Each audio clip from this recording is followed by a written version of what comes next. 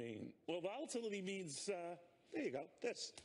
Because when you have wide swings like we've been having, up and then down a lot, and then just can't get your footing, that's what leads to crazy markets. And ultimately now a better than 1,000 point hit in the Dow today, better than 4% hit that has us now, even with some of the gains along the way, 10% from our highs. That is volatility, my friends, and we have not shaken that off. In fact, if anything, it picked up steam by the end of today's trading. Let's go to market watchers, Melissa, Armo, and Dan Schaefer. Dan, you were here not too long ago essentially saying get ready for more of it, and sure enough, we've got more of it. This is already on track to be with a 6.5% loss through today, the worst week for the Dow since the famous meltdown the week of October 10th, 2008. What's going on? Well, I think that the investors are waking up to the fact that all these plans that are being made out of Washington and the way the economy's been functioning is just not happening. And they're starting to take their money out of the markets. Liquidity is drying up because people are panicking. So the bid and ask are very wide.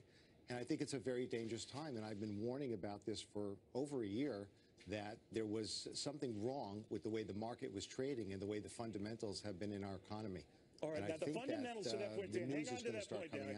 Hang on to that point, because Melissa, others will argue the fundamentals are not the problem. It's all this other stuff that's been confusing folks, that the fundamentals, whether you talk about the underlying economy with the jobless claims figure out today, the lowest in close to 45 years, much better than expected earnings, companies, rich in cash, sharing the loot with their workers, that all that basic stuff, all that sort of the macro stuff is good. What do you say? I think fundamentally and technically the market looks great.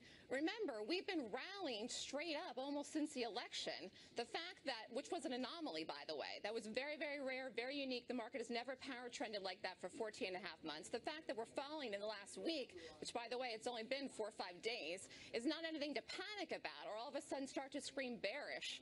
And people were predicting a 10% correction anyways. The fundamentals look good. You got to give tax reform a chance to work. It just passed. It's only first week of February 2018. And as far as the technicals go, the reason people are panicking is because the move happened so quickly. Right. If we had a nice but the thing is that selling Could you sing quickly. That again? Because I like that. But no, I had it of you, Melissa. You argued it very well. You know, Dan, another thing on this is that say what you will of this market, its underpinnings have been exaggerated. In other words, we have all these exotic investments, and you could trade off the VIX and these other, VIX alternatives that get so over my head that we complicate this, and these algorithms sort of in an unemotional way just exacerbate these things. What do you think of that? Yes. Well, I agree with that. I mean, there are vehicles out there that you can go triple times the shorts on the S&P or triple of anything. And I just think those should never have been approved. And it does add the volatility to the market, especially because some of these underlying vehicles that you're referring to are backed by banks and just their credit rating. So, yes, I agree that has added So, Dan, what are you looking turmoil. for now? What are you looking for now? We're down 10% from our highs. What are you looking for from here? Well, we're at that 23,800 level that I was first looking for. But based on the action of this week, I think that we're going to penetrate that level. And I think we're eventually going to end up at 18,000 before the dust settles. And the reason I say this, Neil, is because another 20% to go. Yeah, everything's been baked into the markets. The tax cuts. Melissa, what do you think of that? He is saying another 20% to go, which would bring us down 30% from our highs.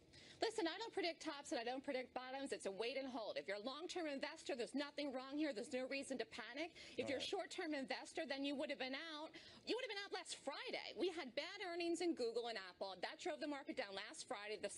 Monday was a follow-through with a continuation of the sell-off. Right. And then it just happened so quickly, people panicked. It has. All right. Guys, thank you both very much on breaking news now, including a guy who single-handedly today stopped markets right in their path, Rand Paul. Why he has a problem with this budget accord. Next.